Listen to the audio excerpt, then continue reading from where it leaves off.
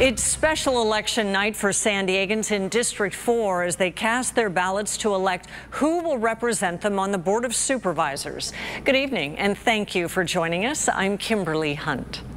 And ballot drop-offs and vote centers are open across the area from North Park and Hillcrest, where ABC 10 News reporter Natalie Chuck is speaking with voters, and farther east at this church in La Mesa. My co-anchor Wale Aliyu leads coverage tonight from the North Claremont Rec Center. Hi, Wale.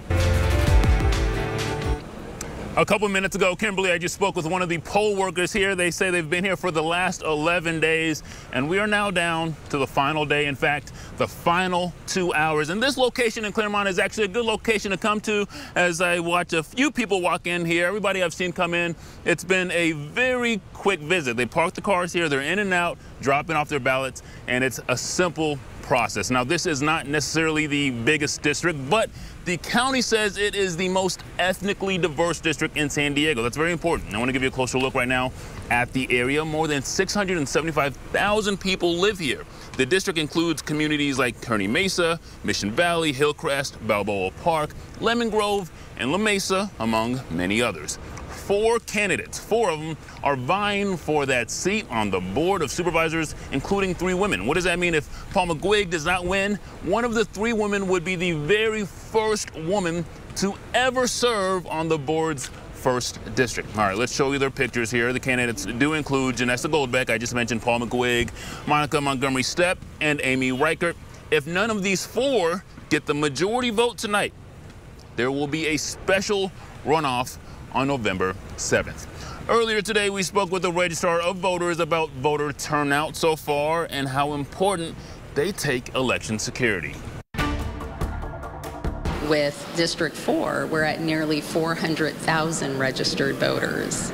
So we've received over 75,000 ballots back already. We anticipate receiving more in the mail, and we will have that projected number tonight during the final unofficial election night results. We focus on elections here in California in San Diego County, and with every election, we hold election security, the integrity of every vote, of the utmost importance. So for us, this is just part of the work we do every day.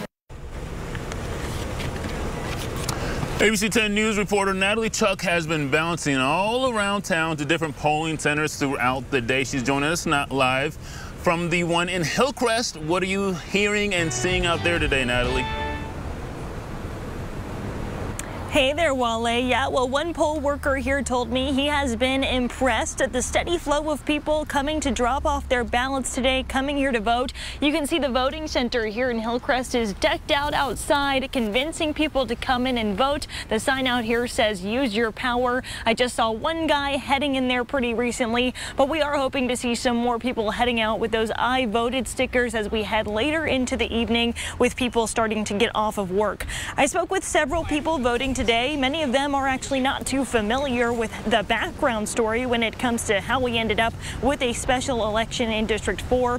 One man here told me he heard about the election through his co-workers. Another woman out in La Mesa says she just started seeing information coming in through her mailbox. Still, they both knew they wanted to show up and vote. A big topic for candidates and voters in this election has been housing and homelessness. One man told me he's hoping whoever wins will work on improving encampments and the homeless population in the county. Another woman says public safety is her biggest concern.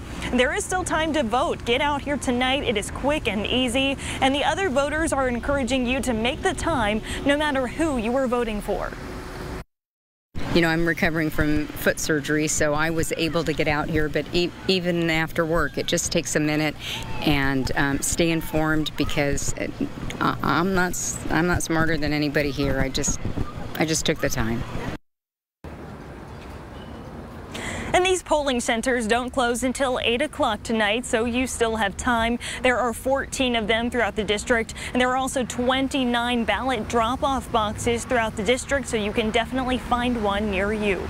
Reporting in Hillcrest, Natalie Chuck, ABC 10 News. Thank you, Natalie. And I have my ballot right here. I'm going to drop it off as soon as this hit is over. For everyone else, as Natalie mentioned, you have until 8 o'clock tonight, just 2 more hours to cast your ballot. If you need to find a location near you, if you don't want to come here, that's fine. We have the map and resources you'll need under the Resource Center on 10news.com. We will, of course, stay on top of this story throughout the evening and bring you updates as soon as the results come in. We'll send it back to you for now in the studio, Kimberly. Yeah, down to the last couple of hours. Thank you, Wale.